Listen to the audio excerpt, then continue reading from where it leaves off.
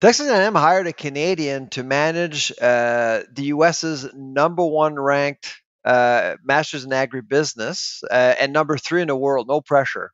No pressure. So Now is that a 2 academic year program, or what is yeah, that? it's a Tell us. 2 year program, and it's a 2 year professional program basically. And when students leave the program, they typically go and work for agribusinesses like Nestle, Pepsi, GBS, Cargill, Tyson, those types of companies. So these are great students. I've actually met a couple of them Hmm. Hmm. yesterday.